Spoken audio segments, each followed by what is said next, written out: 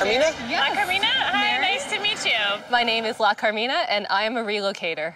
Everyone has different needs, so I really want to show Mary and Markham all the different sides of Tokyo and find a balance that works for them.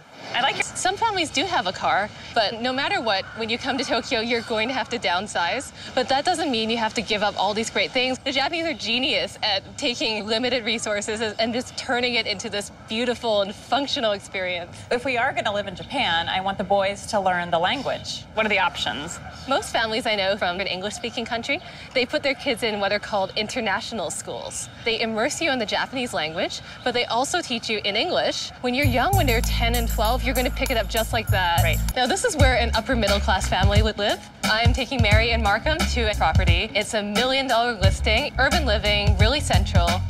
As I'm going through this property with them, I get the sense that they like it a lot. There is space for the kids and for them to have some privacy. I can tell that's important to them. Right now, the entire family sleeps in here. Right. Okay. Mom and Dad sleep there, and they share the room with their young children. And so everyone sleeps together? Yeah.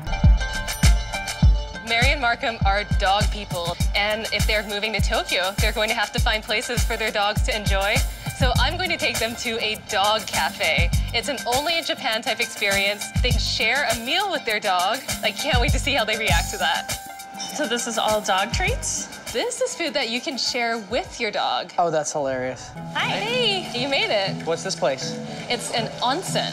Any Onsen? idea? Onsen? No. It's a traditional Japanese spa. So as you can see, Japan is often really hectic, and a lot of families like to get away by going to hot springs. It's a very Japanese family activity. Okay. Excellent. Thank you. Thank Okay, you. see Let's check it out. I'm so passionate about Tokyo culture, traditions, lifestyle, and I want to convey that to them and encourage them to move. This is another residential neighborhood, but quite a different feeling. Yes. I feel like we're really far outside of the city. Yeah.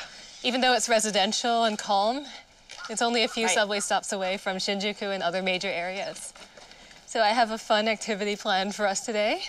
It's something that I feel like would really help you out because I know you're going to be Mr. Mom. It is a bento box cooking class. Yeah. A bento box is a traditional Japanese lunch, and all the food is placed in these little compartments. When your kids bring the lunch to school, everybody brings a bento box, and it's cutely decorated. That way it helps them fit in, and Right. it also is a nice way for parents to show affection for their children. What I mean, do teenage boys take bento boxes? Oh yeah, here it's very different, the culture. Things that I want you to have another very Tokyo experience. I hear a lot of yelling and... A lot of screaming. This is the final day in Japan. Mary said that their boys are into sports, so I thought it would be nice to introduce them to a traditional sport. I wanted you to experience kendo. It is a martial art. It's sword fighting. Sword? Oh, Neat. that's fun.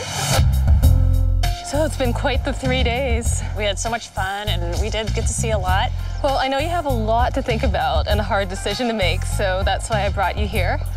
This is Akasaka Temple. It's one of the most famous in Japan, and rightly so. It's so gorgeous. It's beautiful.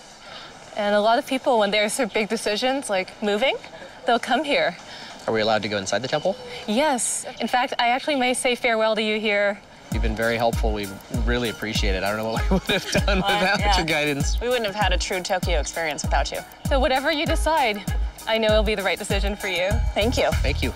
I did my best to show Mary and Markham why I love Tokyo and why it would be a great fit for them. I can't wait to hear their final decision. We have such a good life in Scottsdale.